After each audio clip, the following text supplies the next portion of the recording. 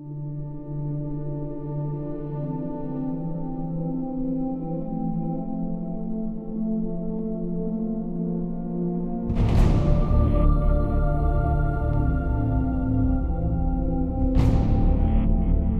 love fast and expensive machines. The more horsepower, the better. Ferraris, Lamborghinis, we love them. But every so often, we come across something truly special. Its reputation, legendary. This is Gravedigger.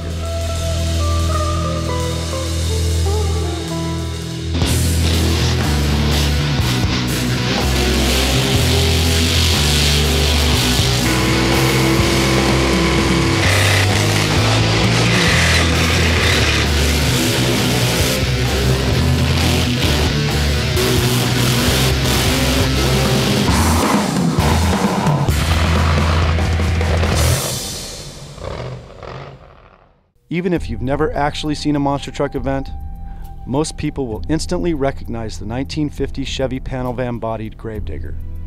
From the colorful graveyard scene emblazoned across its body to the menacing red headlights, apparently lifted from a school bus, Gravedigger is perhaps the most iconic monster truck ever created. However, if you've been living under a rock for the last 30 years, Gravedigger might appear to be nothing more than a silly lifted truck with huge tires. Think again. The truck itself is 11 feet tall and 12 feet wide and weighs in at nearly 12,000 pounds. The tires are 5.5 feet tall and nearly 4 feet wide and weigh between 800 and 900 pounds each. At the heart of the beast is a 540 cubic inch Keith Black Chevy V8 blown and injected, producing upwards of 2,000 horsepower. Monster trucks like Gravedigger have been known to jump a distance of over 200 feet and reach a maximum height 24 feet off the ground. Simply a lifted truck with big tires? Think again. This is a very serious piece of hardware. The real legend of Gravedigger lives in the man that started it all, Dennis Anderson. Known for his all-or-nothing driving style, Anderson and his charismatic personality propelled the Gravedigger name to superstardom in the 1980s. 30 years after he started it all, Anderson continues to campaign one of the Gravedigger trucks. Hi, I'm Dennis Anderson, driver and creator of Gravedigger Monster Truck. The inspiration for Gravedigger, man, is my passion was big tires, tractors, a lot of power, and trucks. So I kind of combined them together a long time ago. And you know, here we are 30 years later. Got a Gravedigger right here behind us, man. Been doing it a long time. Took this old thing, man, from a pile of junk and made it what it is today. And you know, I worked on a farm with some wealthy people, got in a spat with one of the farm hands out there and told him with a few choice words one afternoon in a little scrap we got into that I'll take this old junk and dig you a grave. And I went out in the woods and spanked his butt, and I took a can of spray paint and put Gravedigger on the side, and everybody said, "Woo, that guy's bad, that's Gravedigger right there." Driving Gravedigger is a thrill. I'm telling you, man, I'm 50 years old now. I've been doing this for 30 years.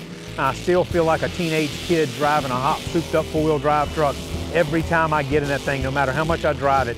But it truly is, it's adrenaline flash that you've never had before. If you're, riding in one is one story, but driving and getting behind the wheel of one is really a thrill. I've had this truck 42 feet in the air, landed the thing on the ground and kept going. Now that is spectacular right there, and it's scary too, I'm gonna tell you that. But man, I've been doing it for most of my life. I love it, and all of our fans love it too. The future for Gravedigger and Dennis Anderson, I can tell you right now, this old guy will never go away. I'll be on trackside with Monster Jam for as long as I live. And I'm gonna tell you right now, and after I'm gone, there's gonna be Gravedigger and there's gonna be Monster Jam because it's here to stay. I'm telling you, man, we're on top of the world right now. I've got second generation. My boys have stepped into the business, Adam and Ryan, and we have Weston. He's just around the corner. He'll be coming out on the track, and so my family's gonna take it over, man. It's like, I'm not gonna retire anytime soon. This thing doesn't hurt me any more today than it did 25 years ago, so I'm here for the ride.